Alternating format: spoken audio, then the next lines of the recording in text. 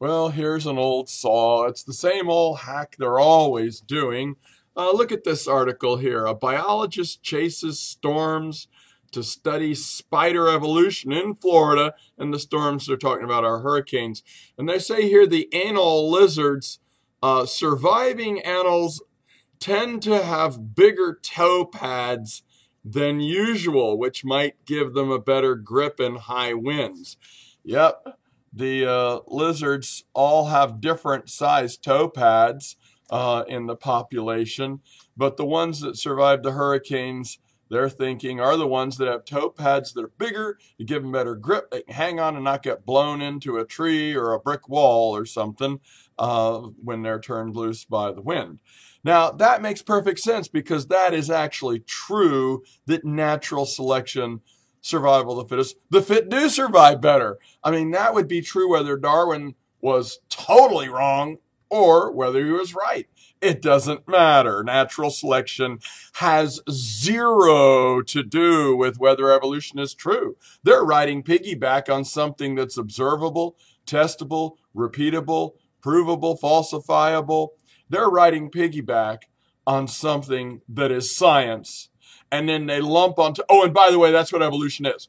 Don't look at my ID really fast. You know, I'm really a cop, you know. That's a lie.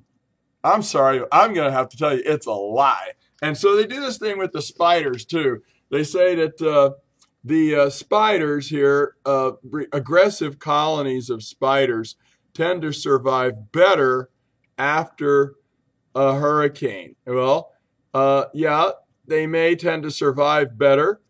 They also reproduce better. Well, the more aggressive ones reproduced better, even though the less and more aggressive ones died the same rate during the storm. After the storm, the surviving colonies were more likely, aggressive survivors were more likely to have more offspring. This is just differential reproduction because of being more fit, after a storm, after a situation like that.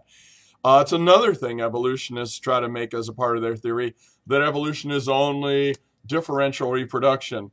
Some things reproduce more than others, and that causes evolution. You know, that would happen whether evolution and Darwin's evolution was true or not also, just because a group are healthier. Look, for evolution to happen, for evolution in a Darwin sense, particles to people, monkeys to people, fish to amphibians, fish to T-Rexes and condors and people, for that part of their theory to work, you have to have new DNA, new genes with new traits being formed in every single one of these things. Anal lizards, the little spiders, finch beaks, bacteria being resistant to antibiotic drugs, all of these things.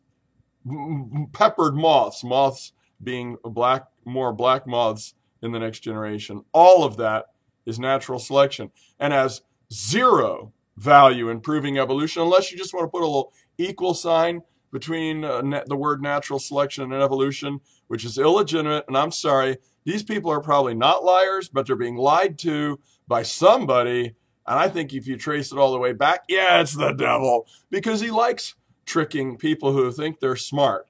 And he delights in ruining the intelligence of humans and showing them off to be fools. Professing themselves to be wise, they became fools, and their foolish heart was darkened.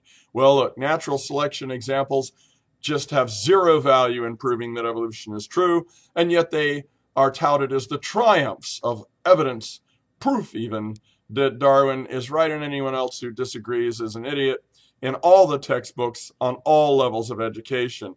Don't be fooled. Follow Bob Marley. His advice, he said, don't let them try to fool you or even try to school you. You keep thinking, Dr. J.